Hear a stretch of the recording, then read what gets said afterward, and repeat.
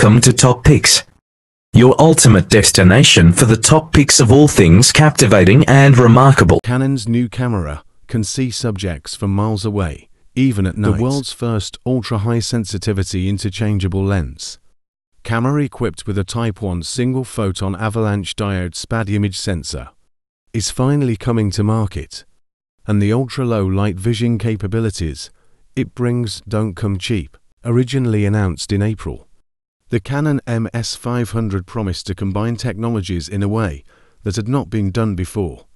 The 3.2 megapixel SPAD sensor would deliver incredible low light performance. It is combined with a higher resolution than had ever been produced on a SPAD sensor before, and additionally uses the industry standard B4 bayonet lens mount based on BTA S-1005B standards, which is a widely used mount for 2/3 inch broadcast lenses that allows users to use the new camera with Canon. Hope you would have liked the video. Subscribe our channel for more amazing videos.